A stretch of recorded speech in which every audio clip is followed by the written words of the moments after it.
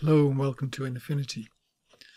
Let's do 5 different ways of using the linear light blend mode.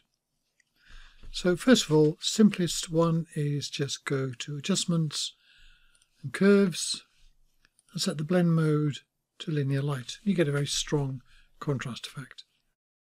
So if we turn the opacity of that down until it looks about reasonable, so here this is down to 30%.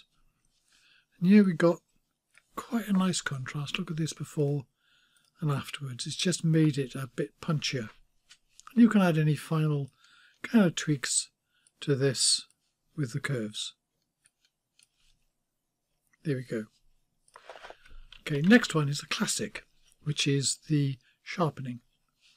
So if I go to Live Filters, High Pass Sharpen, it puts this on, and then I turn the radius up. I'll go quite a way on this. I normally stick to around about 1 pixel, but this is to show the effect more. If I zoom into this area here, notice this is colour here. If I go all the way down, you won't see it so much, but if you go to higher radius, you'll see this kind of effect colour coming through. So now if I go to the blend mode here and put it to linear light, which is a common sharpening one, you see this area here looks rather bright, and this is where that colour was coming through. So I click on the monochrome and it goes back to being normal. But that use of linear light there is probably better than some of the other blend modes which you can use. So that's the one I always use. I usually go around about 1 pixel.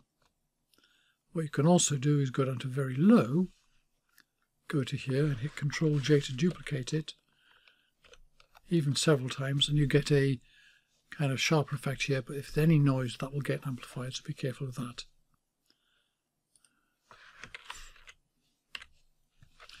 Okay, what else can we do?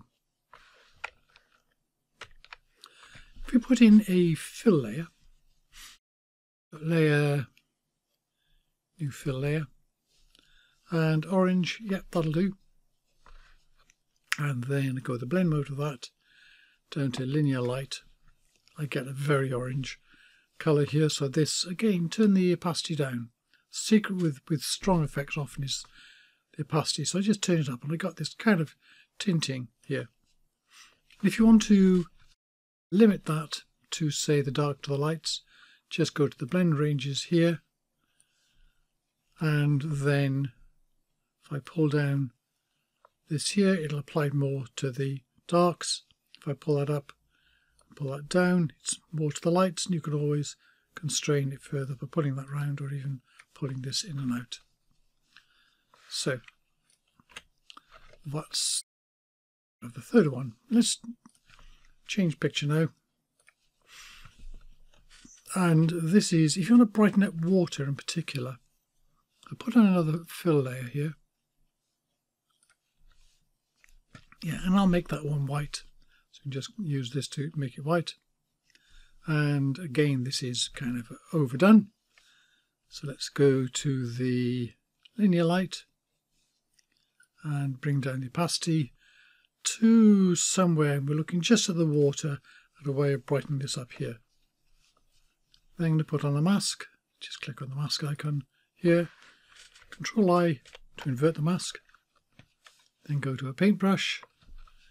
And I've got half opacity here and full softness or anything you like on that. Then painting white onto here, I just bring it back. If I want to be a bit more, I can paint in other areas like that. And it adds a glow into the water there. So before and after.